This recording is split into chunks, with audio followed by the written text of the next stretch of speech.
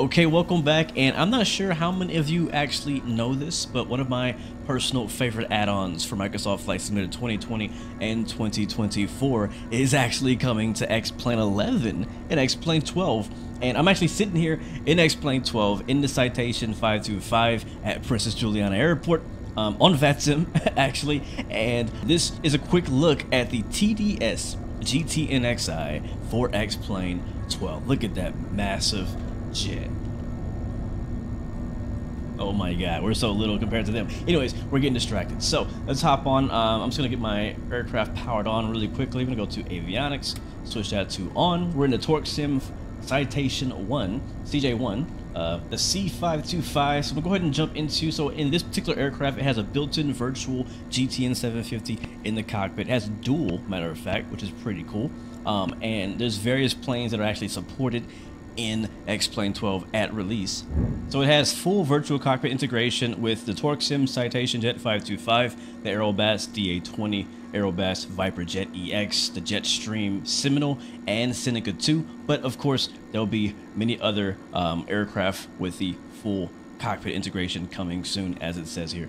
I'll leave this page in the description if you want to dig deep into the features, but there are a lot of features in this GPS system, and I do highly recommend it for anybody flying GA on X-Plane or Microsoft Flight Sim. But for now, I'm going to show you some basic practical use. I have a flight prepared. I'm actually in Princess Juliana Airport. We're headed to Puerto Rico today. So I'm going to go ahead and set up our flight plan. We'll go to flight plan here, and you can see it already has Princess Juliana pre-selected for us. I'm going to click on Princess Juliana because we do have a departure today. I'm going to click on load procedure, and then we go to departure, and then I am doing the BOPAT to departure via Juice. We'll click on Juice, and we'll hit load runway, which is going to be runway 10, and load departure, and we're good. We'll then scroll down, again, a very basic flight plan. I'm actually going to click on Juice. I'm going to load an airway. We'll click on airway, and there's only one airway possible from this waypoint, so it's giving us all the exit points, and we'll be exiting at the Boricua VOR. We'll hit load, and then we're going straight in to Aguadilla Airport, which is Tango Juliet Bravo Quebec. There we go. And then I'm going to click on our arrival airport, and we'll go to load procedure one more time, and we'll go ahead and load in our approach.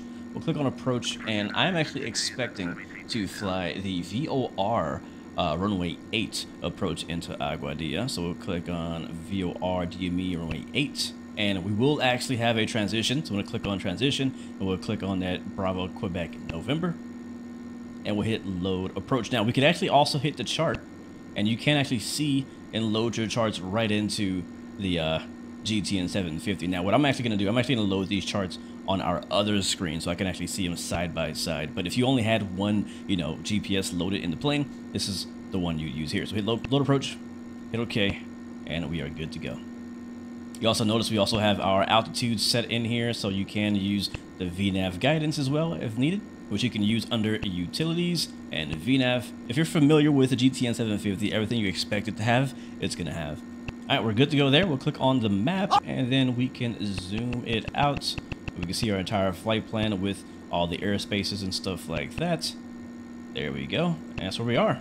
We're in the Princess Juliana area, and we're headed to Puerto Rico. All right, so I got my airport information up on the right hand side. I got our info here. We got our preview of the airport and airfield. We have our procedures we can see here. We can go to our runways with runway information. We have our frequencies in here. You can actually dial these in, so I can dial up the ATIS, which actually would be a good idea to get the ATIS right now, find out what that is out here. We have our weather data here, which actually brings in the weather information for the current airport, which is pretty darn cool.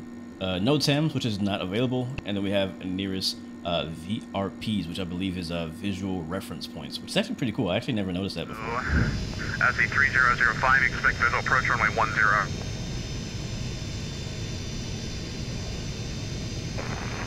Speed 784. Very good, 74, stand 1 altimeter 3005, expect visual runway 10 approach.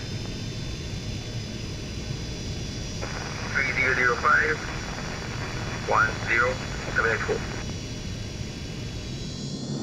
Control 55, we're a bit high, we're gonna try to make it close to not visible. American 12 1265, roger, cancel approach coordinates, turn left, heading 340 degrees, and maintain 3,000 feet. Addon control 54, I think we're gonna make it. I'm sorry, you said you're gonna make it? Alright, American 1265, roger, surface wind 100 degrees, 13 knots, quarter land, runway 10. 7910,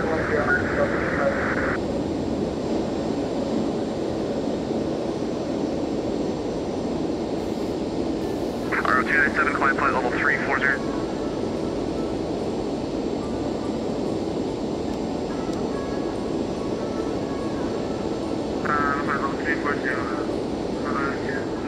Number 116 Bravo, doing a departure identified, climb flight level 340 and direct juice.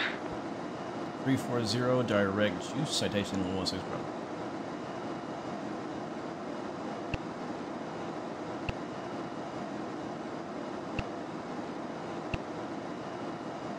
RO297, just verify climb flight level 340.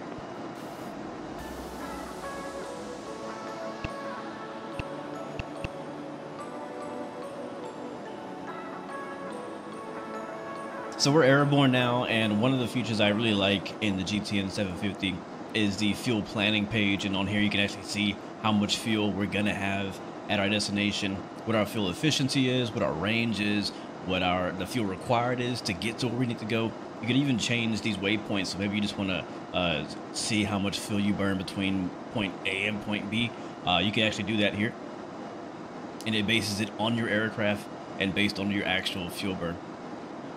Okay, and it is a short flight, and on the VNAV profile planning page, I'm actually going to change it to a nice, easy 1,500 feet per minute. And that's going to then calculate our top of descent at being about a minute and a half away from where we currently are. So we've already been cleared down to 24,000 feet by ATC, which I'll do, but this is basically our bottom altitude of 23,000 feet at target based on our actual flight plan. So we'll go ahead and do that.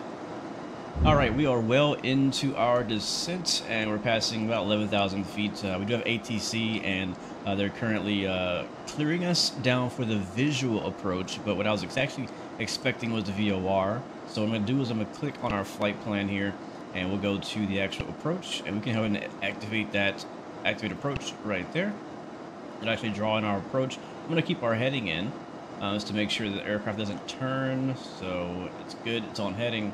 But our approach is now activated. You can actually also see that there's an overlay. I'm not sure if I think I can pan over there. Yeah, so if I click here, I can actually kind of go like this. We can pan in and actually see the chart overlaid onto our map, which is a really, really nice feature. But you can see we have the VOR approach dotted right there. But we're probably not going to end up doing that for this flight because we do have ATC. There's not a lot of traffic in the area, and I think he's just going to probably give us vectors for the visual approach, which is just fine as well. That'll be a nice shortcut. All right, full flaps are down, 3 green indicated, clearance received. You can see we have our normal map on the left screen now and the terrain radar on the right. Obviously, I can see out the window just fine, so don't really need it, but I don't want to show it off. But here we go, we're a little bit high. I think I hear traffic. 500.